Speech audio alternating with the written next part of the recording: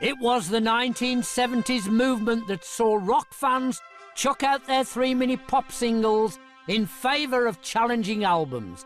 They were played by flamboyant keyboard players and virtuoso guitarists, all determined to show off their musical prowess. It was progressive rock. This series explores the unexpected origins of music genres we love, which means a long and winding road through the far-out backwaters of Yes, King Crimson and Emerson, Lake and Palmer. We'll learn about prog rock's true genesis. No, not that.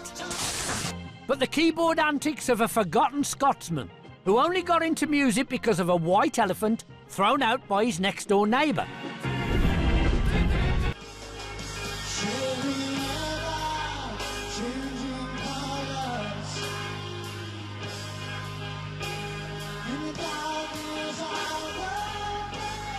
One thing that a lot of prog bands have in common is that they've got great keyboards. You know, Emerson, Lake and Palmer, Yes, this kind of over-the-top keyboard style.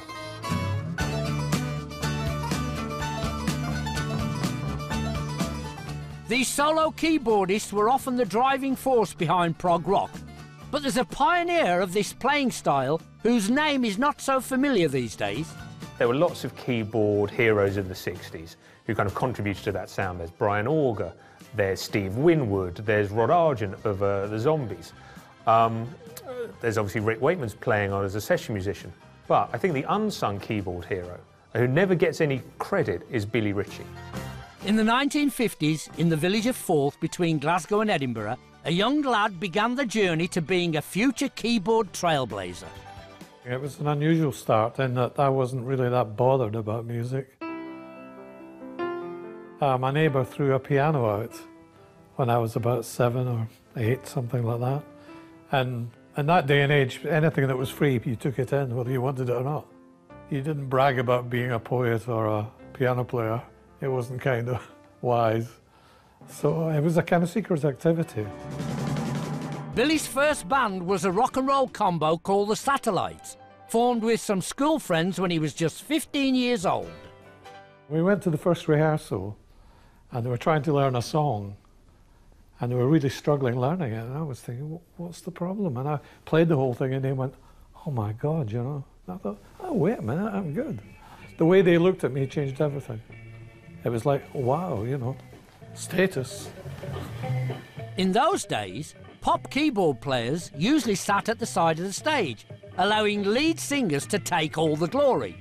Billy was having none of that. He's actually playing the keyboards, standing up, and he's throwing focus away from the lead singer. Everyone's looking at him. He really is the main man on the keyboards, and that is kind of unheard of. That came about because I didn't want to be one of the backroom boys. I didn't want to be the guitarist at all the limelight. I wanted to be the guy who was out front. What color will you be?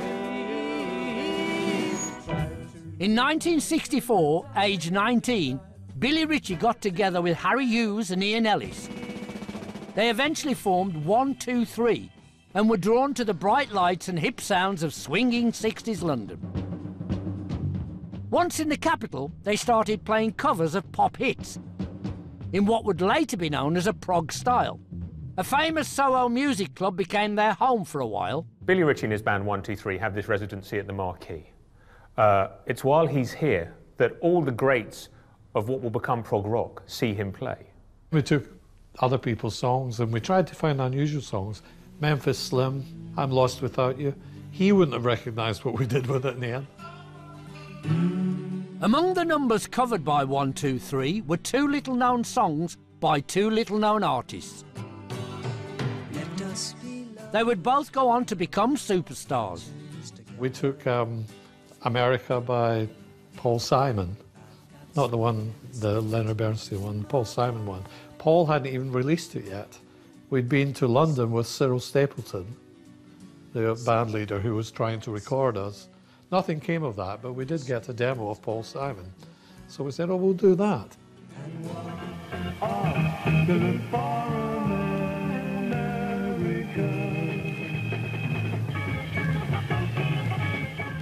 And I changed them beyond all recognition. and we boarded a Greyhound in Pittsburgh. We did a David Bowie song called I Dig Everything. That was the one where I put I changed this tune, the whole tune and moved things around and put different verses in and put the Bach fugue in C minor in the middle of it.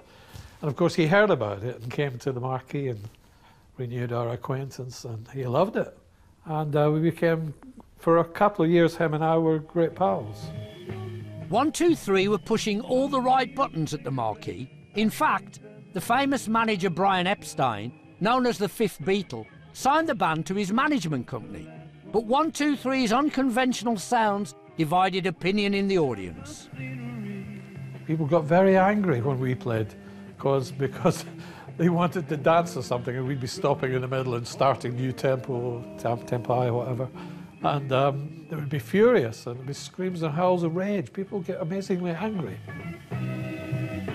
Half the audience were going, what the hell is this? And the other half, who were musicians, were all going, wow, you can do that? You can take a song, you can chop it into pieces, you can have different sections, different tempo.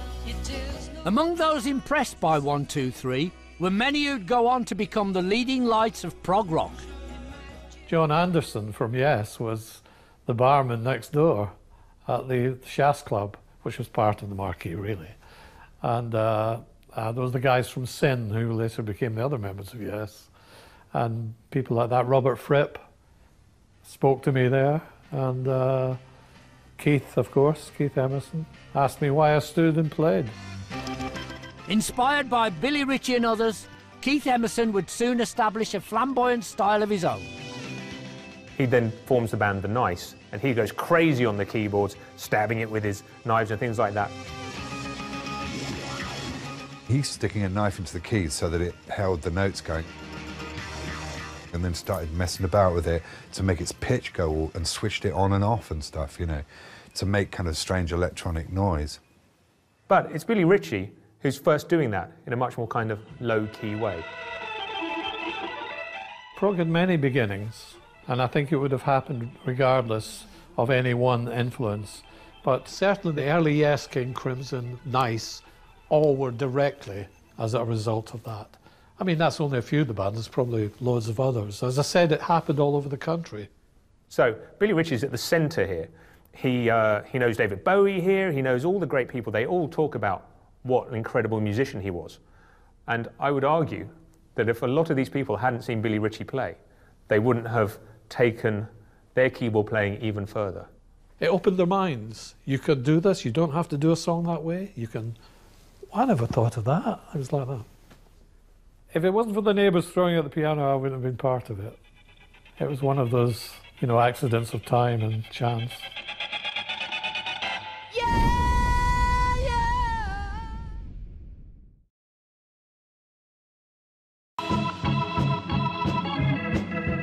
If Billy Ritchie and his band 1, 2, 3 had been a key influence on the rise of prog rock, they were by no means the only one. Progressive rock was the music that grew out of British psychedelia.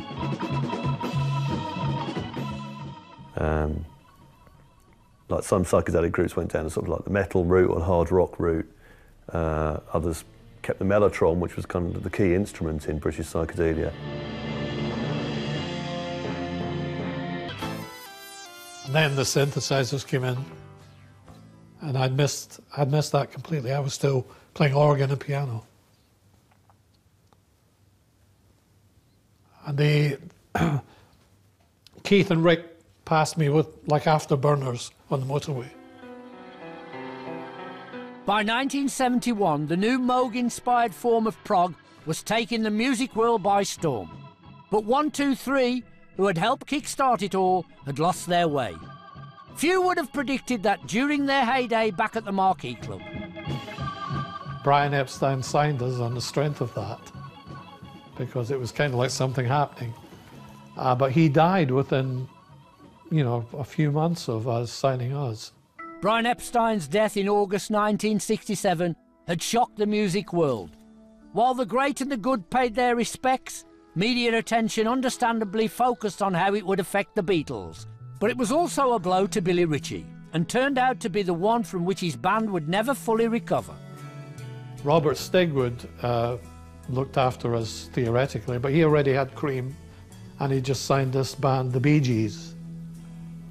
And of course, all his attention was taken by them, and we kind of lost our way in NEMS, which was the Brian Epstein's company.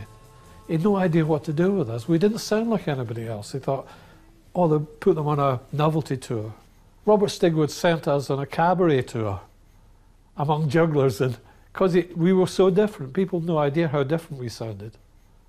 So we kind of fell by the wayside. Meantime, all the bands like Yes, The Nice, King Crimson are moving forward, and we've kind of lost our way. We've not made the records. We missed that moment. 1, 2, 3 never made a record, but they were eventually signed by Chrysalis Records. They recorded the first of 3 albums under the name Clouds in 1969. And it's more a kind of like psychedelic pop album, but there are so many prog flourishes on there, especially in his keyboard playing, that if you listen to it, you can imagine what 1, 2, 3 must have sounded like at the Marquee. But the hold-ups in their career had been fatal. Clouds were no longer a new sound and never made much impact. To add insult to injury, Clouds were accused of copying other prog bands that had, in reality, been influenced by them. I was a bit resentful, but the funny thing is you never say anything. You just thought, well, if they'd have acknowledged our influence, that would have been something. But they didn't do that. Apart from John Anderson, who always said we were his favourite band. It was only in the 1990s that Billy Ritchie received his due credit. His old friend David Bowie spoke up in his favour in a magazine interview.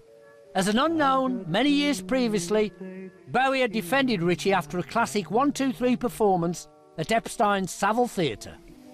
He wrote a letter defending us. These 3 Thistle and Haggis voiced bairns who had the audacity to face a mob of self-opinionated hippies with a brand of unique pop music which, because of its intolerance of mediocrity, floated us with a Hogarth cartoon and Beano. That was a quote from his letter, printed in the Record Mirror. So that was when he was unknown, so that was pretty much his take on us. It was nice of him, it was good of him to do that. He always spoke well of me. I mean, he stuck up for me even in recent times. While hardcore prog fans lapped up the genre's increasing excesses, its look and sound appeared more and more eccentric to casual listeners. Where prog went wrong, if it went wrong, was that it was experimental within certain parameters, which is crazy because the songs got longer, the solos got longer. You start getting triple albums instead of doubles, which came after singles. It just became more bloated, I suppose. They forgot about sensibility. You've got to keep the sense of a song. You've got to keep the body, the soul. I write a tune and then I write the lyrics, not so much for the idea behind the lyrics, but for the sound of the words. If you're going to be very clever in what you're playing, you must make sure you keep sense and taste there. And I think there was an awful lot of failures in that department. Great playing, but that's not everything. And it got to the stage at the end where every possible gap we filled in. We've got a gap there of 2 seconds where there's only a keyboard player. Oh, let's stick in another 36 notes. I could stick 40 in there. We'll stick 40 in. Let's stick something else in. It just became so over the top and overblown. Billy Ritchie and Rick Wakeman had very different careers. One was the forgotten man, the other became arguably the biggest prog star of them all. But they share in one achievement. Together with all the other players in our story of progressive rock, they tore up the guidebook for what could and couldn't become popular music and wrote their own.